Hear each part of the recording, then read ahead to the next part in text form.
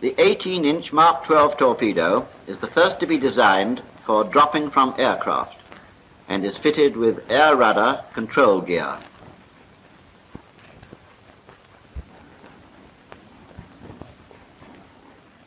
The torpedo is driven by a 4-cylinder burner engine similar in principle to the semi-diesel type.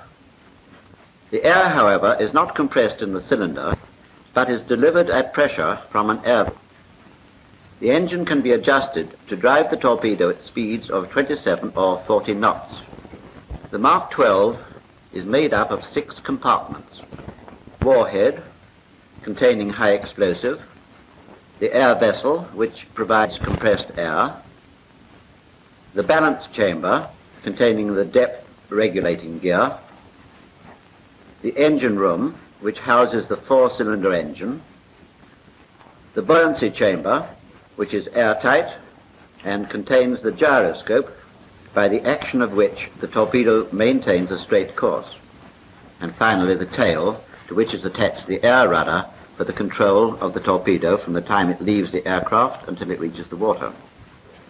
Other components of the tail are the horizontal and vertical stabilizing fins, horizontal and vertical water rudders, gear wheels, propeller shafts, and, of course, propellers.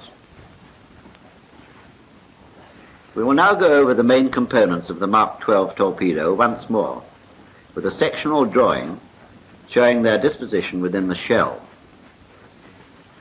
Here is the warhead, with its load of high explosive. Next to it is the air vessel, charged with compressed air.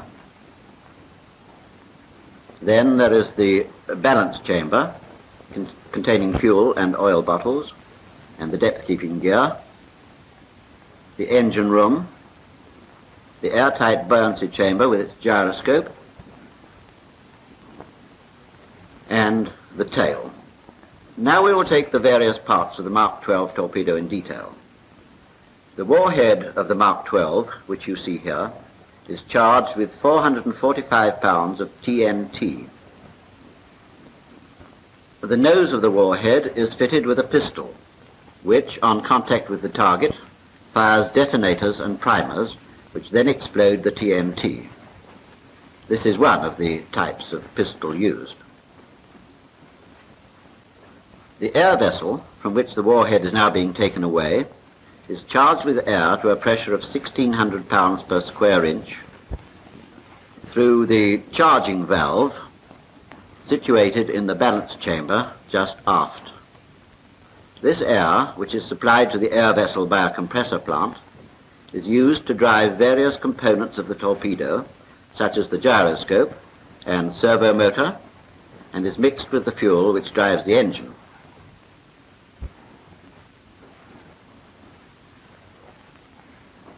We deal now with the balance chamber itself. Here is a close view. The side of the balance chamber is cut away, showing the depth regulating gear.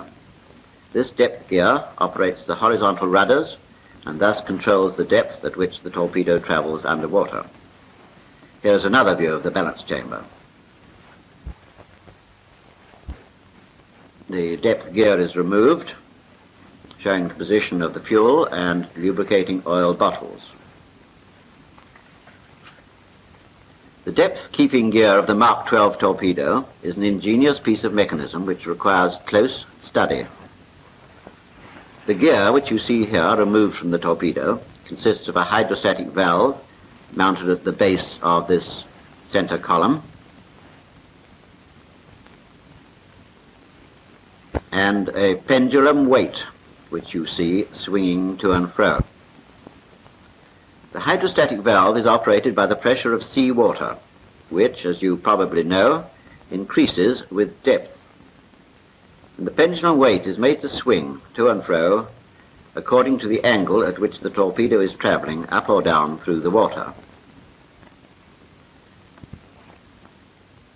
The movements of the hydrostatic valve and pendulum weight are transmitted to the horizontal rudders by a mechanical system, the most important item of which is the servo motor, now on the screen.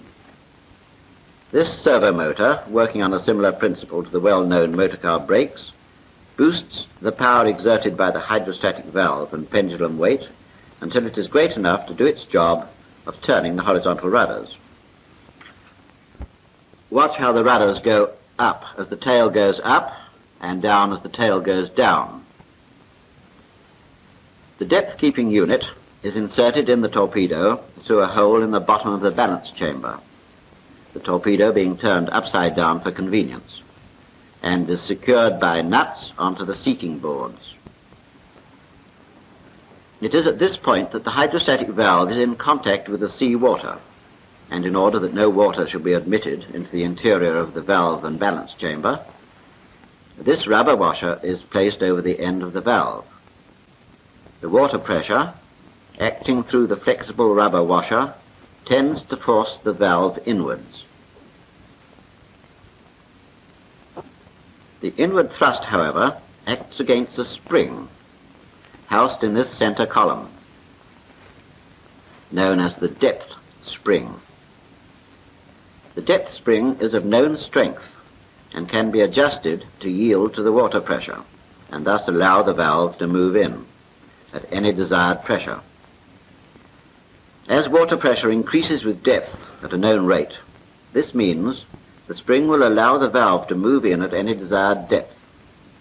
The depth at which the torpedo is intended to run is known as the set depth. Here is a diagram showing in simplified form how the movements of the hydrostatic valve and pendulum weight control the horizontal rudders and thus steer the up and down course of the torpedo. Varying water pressure at the valve seating is indicated by arrows of varying thickness. First, let us take the movement of the hydrostatic valve. When the torpedo is above its set depth, water pressure is slight and the valve is out.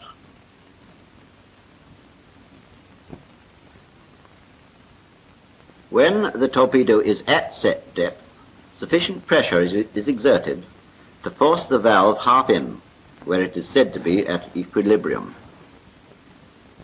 While below set depth, maximum pressure forces the valve right in. Note the effect which these valve movements have on the horizontal rudders. See how, as the valve moves in and out, it moves the weight to and fro and the rudders up and down. Now, if we examine the three main valve positions individually, we find that with the torpedo above set depth, the valve is out and turns the rudders down in order to steer the torpedo towards set depth. When the torpedo is at set depth, the valve is at equilibrium and the weight central, giving flush rudders, sending the torpedo forward on its depth line. Finally, when the torpedo is below set depth, the valve is in and gives up rudders in order to send the torpedo up to its set depth. The pendulum weight fulfills a similar function, but whereas the valve is operated by depth, the weight is operated by inclination and is so coupled with the rudders that it tends to turn them in opposition to the direction the torpedo is taking. Thus, when the torpedo is nose down, the weight is forward, giving up rudders, and when the torpedo is nose up, the weight gives down rudders. It is important to remember that the hydrostatic valve can only affect the rudders by first moving the weight, which in turn transmits its movement to the servo motor and thus turns the rudders. Now, the connection between the valve and the weight is not a rigid connection, but consists principally of two spring connections known as the upper and lower links. Here they are in actuality. These small cylinders contain the springs. The spring connections between valve and weight are very important, as will be seen later. To return to our diagrams, in an ideal drop, the torpedo would level out on reaching its depth line, in which case, the weight being central and the valve in equilibrium, it would continue its course at its set depth. In practice, however, this seldom occurs. On entry into the water, the torpedo is subjected to such violent deceleration that the weight goes hard forward regardless of the position of the valve. Up rudders will thus be given during the short time it takes for the torpedo to descend to its set depth.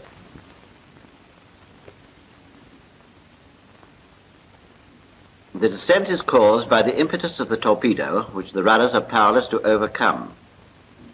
Generally, it continues to dive until it decelerates sufficiently to allow the rudders to become effective. By this time, it will be below its depth line with the weight forward and the valve partly in, giving up helm. Under this influence, the torpedo turns its nose upward. This should cause the weight to swing back, which would produce down rudders. The valve, however, is in, exerting its influence towards up rudders.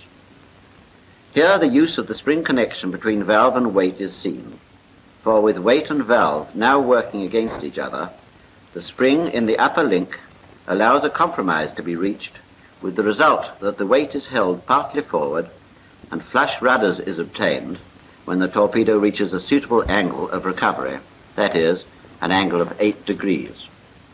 This prevents too steep a rise after the initial dive.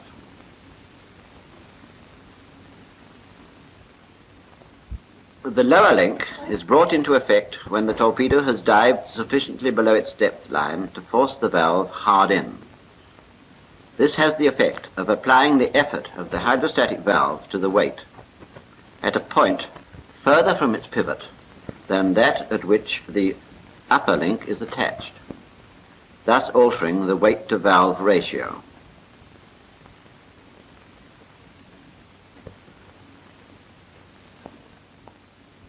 The weight is thus held forward longer than would be possible with the upper link only. This gives a steeper angle of recovery, 15 degrees, and tends to bring the torpedo to its set depth in a shorter distance than would otherwise be the case.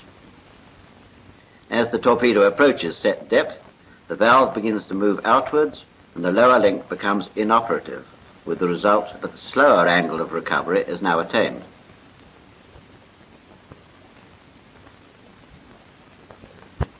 The Mark XII torpedo is driven by a 4-cylinder burner engine, which you see here being parted from the balance chamber. This engine develops 220 horsepower at 40 knots and 48 horsepower at 27 knots. It is water-cooled, seawater being admitted through these vents. The engine runs on shale oil, which is injected through accurately adjusted jets in the cylinder heads. Here is a section view of the cylinder head. The air supplied to the cylinders passes through this chamber here, which is called the generator, during which its temperature is raised sufficiently to produce combustion when mixed with fuel in the cylinders. The heat in the generator is maintained by pilot fuel supplied through this inlet pipe. This pilot fuel is fired by 2 igniters, which are each charged with cordite and magnesium, now being inserted into the generator. The igniters are exploded by twin hammers, which are automatically released as the torpedo enters the water. Aft of the engine room is the buoyancy chamber, which is airtight. The side of this buoyancy chamber has been cut away to show an important piece of mechanism, the gyroscope. Here it is. We have seen how the up and down course of the torpedo is controlled by the hydrostatic valve and pendulum weight. The job of the gyroscope is to control the lateral course of the torpedo through the medium of the vertical rudders. A gyroscope depends for its action on the directional stability of a rapidly rotating wheel, this small wheel here being used for the purpose. We will take a gyro removed from the torpedo and examine it. It consists principally of a small wheel mounted on horizontal and vertical gimbals. Note how the wheel is easily turned when not spinning. When the torpedo leaves the aircraft, the wheel is automatically started by the release of this spring at the back. As soon as the torpedo enters the water, compressed air at 350 pounds pressure is blown into these cups, which surround the wheel through two jets in the horizontal gimbal. These two jets of air playing into the cups spin the wheel at 24 to 30,000 revolutions a minute. At this speed, the gyro wheel gains a high degree of directional stability, and as you see, the wheel is now quite difficult to turn. Note how, when the gyro housing is turned from side to side, the wheel remains steady. Thus, when the gyroscope is mounted in the torpedo, and the torpedo turns from side to side, the gyro wheel keeps its direction, and in fact the torpedo is turning about the gyro wheel, as can be seen in this diagram. This relative movement between gyro wheel and the rest of the gyroscope operates a valve, which rotates as the torpedo turns from side to side.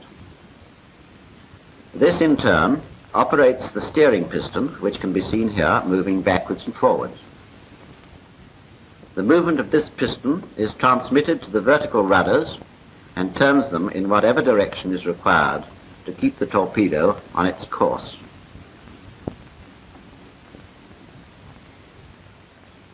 The mechanism for controlling the torpedo during its run in the water has already been explained, but to ensure a good run, it is essential that the attitude of the torpedo on entry be within certain prescribed limits. When a torpedo is dropped from an aircraft in flight, its center of gravity passes along an imaginary line called the trajectory, the horizontal component of which is the same as the speed of the aircraft, and the vertical component the result of the acceleration due to gravity. From this diagram, which shows a high speed and low speed trajectory, it will be seen that the parabola of the trajectory varies with the speed of the aircraft. Experience has shown that the torpedo should enter the water some 3 degrees nose up to trajectory. Should it enter nose down, the torpedo would dive deep, while a tail down drop would probably break the torpedo. This means that the attitude of the torpedo relative to trajectory must be controlled. This is done by drum control gear and air rudder control gear. Drum control gear plays a double role, that of tipping the torpedo downwards so that it will follow the trajectory and of correcting any tendency to roll. The gear consists of a flywheel and pulleys or spools fixed to a common shaft mounted in the bearings of the aircraft. Wires wound round the spools are attached to points on the air rudder. When the torpedo falls, it pulls on the wires and spins the flywheel, which, because of its inertia, offers a certain amount of resistance. The pull of the wires on the tail and the weight of the torpedo acting downwards at the center of gravity provide a couple which turns the nose of the torpedo downwards and gives it the angular velocity or tipping motion necessary to keep it in step with that of the trajectory. Should the torpedo tend to roll in either direction, one wire would obviously take more strain than the other, and thus correct the roll. Control wires are of such length that they control the torpedo while it is still in the disturbed air under the aircraft. The method of attachment of the wires to the spools being such that they eventually run off together. Now, a torpedo is an unstable body in air. That is to say that at small angles of inclination to the line of flight, the center of pressure is in front of the center of gravity. A torpedo falling in air has thus an inherent tendency to oscillate about its center of gravity. To damp out these oscillations and to maintain the torpedo within acceptable limits relative to its line of flight, a system of air rudder control is used. This consists of an air rudder secured to the tail of the torpedo and controlled by an air vane trailing in the slipstream and operating the air rudders through the medium of the servo motor and water rudders. Here is the air vane in close-up. By a special arrangement, the connection between the depth-keeping mechanism and the servo motor is rendered inoperative during the flight in air, and the servo motor is used during this period to transmit the relative movement of the air vane to the air rudder. When the torpedo enters the water, the air rudder and air vane are broken off, and through the medium of a changeover valve, the balance chamber gear again comes into operation to control the torpedo during its run in the water. Finally, we come to the tail, now being removed from the buoyancy chamber. We have seen the action of the two sets of rudders. The principal remaining fact concerns the action of the twin propellers. As the torpedo is a cylindrical body, the effect of one screw only would cause the torpedo to turn over and over. This is overcome by the use of two propellers, accurately balanced and geared to turn in opposite directions. Thus, torque reaction, as it is called, is overcome, and the torpedo driven forward to its target.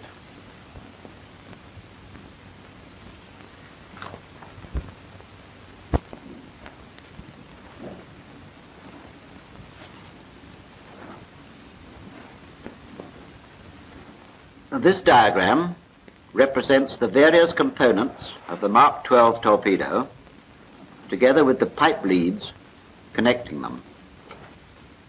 For the sake of simplicity, certain relatively small components, such as non-return valves, have been omitted.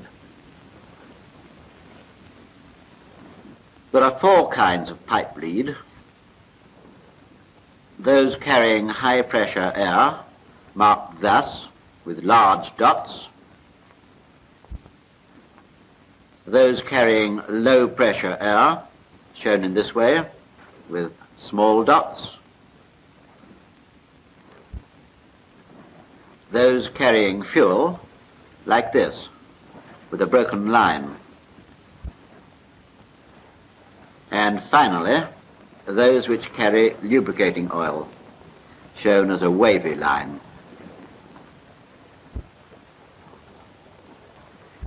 The final step in the preparation of a torpedo for action is one which is carried out in the presence of the pilot, the opening of the stop valve. Here it is. When the stop valve is opened, this is what happens. Air from the air vessel is released and flows to the starting valve.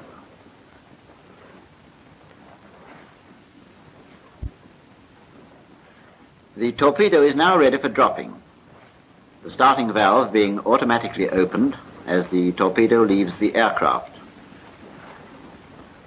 A lead is taken from in front of the starting valve to the bypass valve. You can see the air now flowing through this lead. The bypass valve is designed solely for use in the workshop, so that air may be conveyed to certain parts for test purposes without opening the starting valve. When the torpedo leaves the aircraft and the starting valve is automatically opened, the air thus released takes two courses. First to the plunger reducer, where an important change takes place. The purpose of the plunger reducer is to reduce the 1,600 pounds pressure air from the highly charged air vessel to the 350 pounds per square inch required by the servo motor and gyro. The second course taken by the air is to the air delay valve.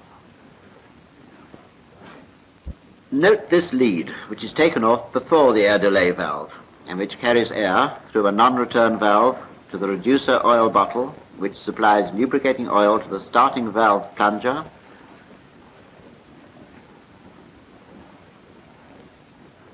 the air delay valve plunger, and to the main reducer.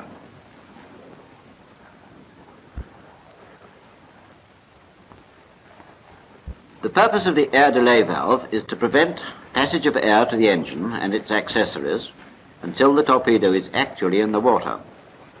for the engine would be seriously damaged should it be started without the resistance of water against its propellers, and also through running without the cooling effect of seawater about the engine. The air delay valve is opened by impact with the water, and air passes through a water non-return valve to the main reducer. From the main reducer, the air passes to the lubricating and fuel oil bottles, where the effect of the pressure will be to force the oil from these bottles to their respective destinations, as will be seen later.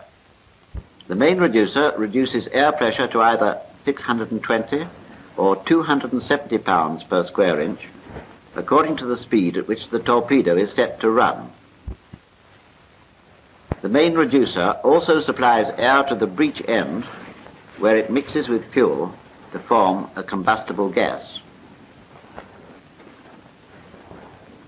To return to the lubricating oil bottle, the oil forced out of this bottle by the arrival of air pressure at the top passes through a strainer to the engine and on through the tail oil strainer and rating plug, gears, etc. Fuel oil is forced by pressure through a strainer at the bottom of the fuel oil bottle, through two non-return valves to the breech end and the fuel distributor at the front of the engine. In the breech end, air is mixed with fuel, making a combustible gas, which is ignited by the heat generated by the igniters.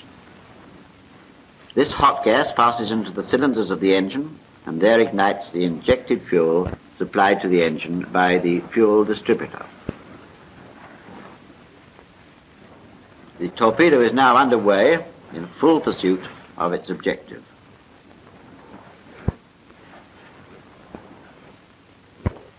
We deal now with the horizontal rudders, which must be carefully checked to ensure they will give the amount of up and down helm required by the depth-keeping mechanism, adjusting, if necessary, at the star wheel on the servo motor slide.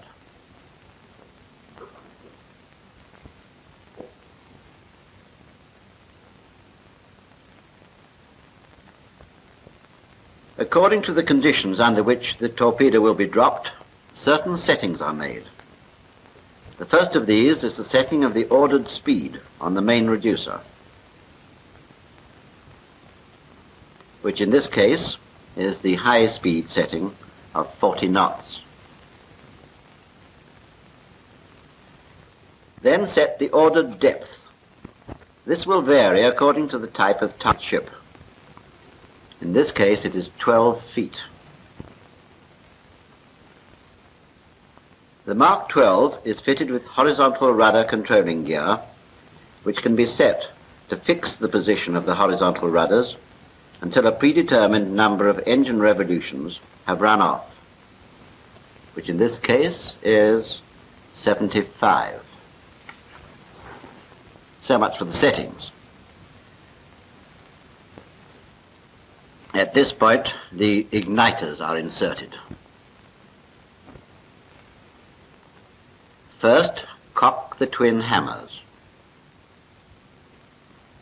Remove the breech blocks and igniter sheaths.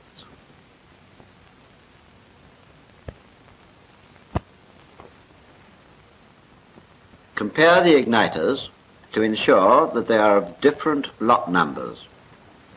This lessens the chance of fitting two igniters from a lot which may be faulty. The igniters are inserted in the sheaths, which in turn are replaced in the generator, and the breech blocks and cover plate fitted.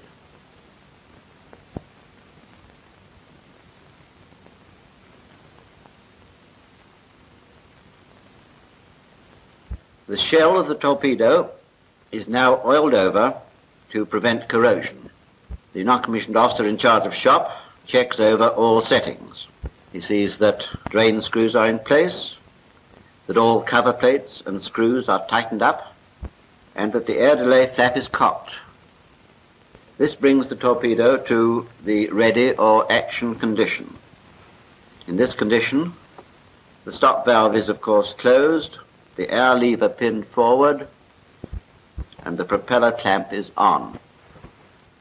the air rudder and wind vane will normally be off, and if a contact pistol is to be used, it will be held in readiness for insertion later. For loading on, it is desirable that the aircraft should be on a concrete or tarmac surface, as this facilitates the positioning of the torpedo under the aircraft. The trolley is wheeled into position so that the locating lug on top of the torpedo is below the corresponding fitting in the aircraft. The exact procedure varies with the aircraft in use. In the type shown, the torpedo is raised into position by a winch loading gear attached to the aircraft.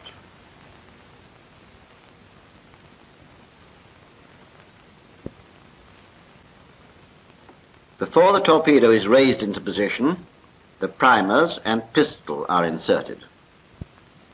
The pistol will have previously been fitted with detonators at a point remote from the aircraft. On striking a target, the detonators in the pistol are fired. This explodes the primers, which in turn explode the TNT in the warhead.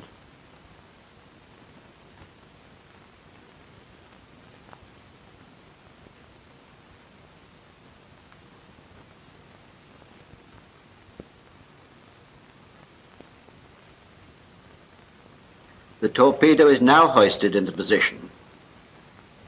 The exact position of the torpedo relative to the aircraft is fixed by a projection on the upper surface of the torpedo, the locating lug, which registers with a corresponding recess in the structure of the aircraft.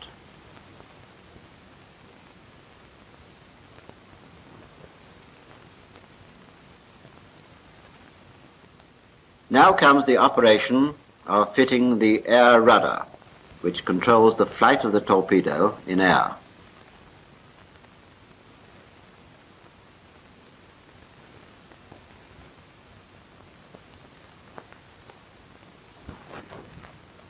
The wind vane is fitted. Both air rudder and wind vane will have been fitted to the torpedo and adjusted during a previous routine. The drum control wires are attached to the air rudder and the hooked eyes closed to ensure that the wires do not come off while the torpedo is in the air. The hoisting gear is removed.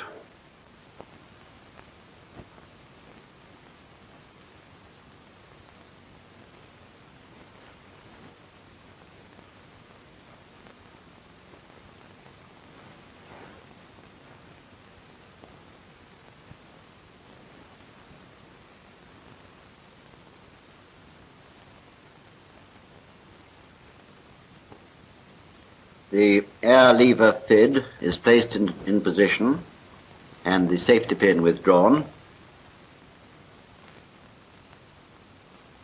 The propeller clamp is removed and the propellers placed in the starting position. In the presence of the pilot, the stop valve is opened and the safety fork removed from the pistol if the latter is of compact type. It now remains only for the engines to be run up, the chocks removed, and all is ready for the pilot to take off in search of his target.